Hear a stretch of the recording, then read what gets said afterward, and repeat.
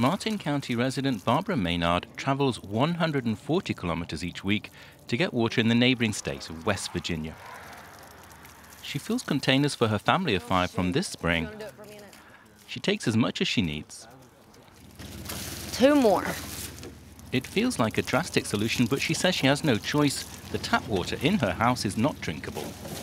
This is not just a local problem. This is a nationwide problem.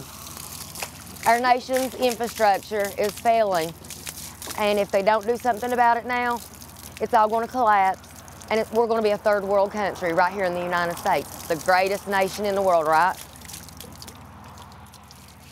Barbara's been doing this for 18 years and feels forgotten by the authorities. It's beyond frustrating that, with all the modern technology and, how advanced we're supposed to be, and can't even supply our own people with clean drinking water. And they're sending all this money over to help other countries get clean drinking water, but they won't help their own people. Barbara lives in a former mining region.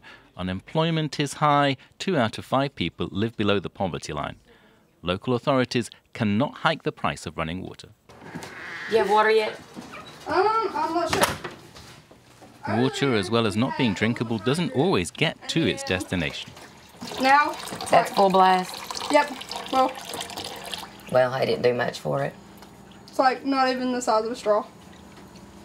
And y'all been how many days without it?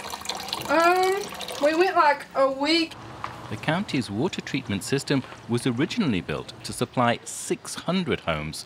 It now supplies 3,500. This water is pumped from the Tug River, and then it goes into this, and it's pumped over the hill into our reservoir, which is our lake of our holding water to be treated to get to the people. You see all this black tape up here? It's held together with rope and tape. It's so outdated and old. This is the same system we've had since the 1950s. Millions of Americans are in much the same situation as Barbara. The vast majority are in rural America, Donald Trump's heartland. They are the people he vowed to defend.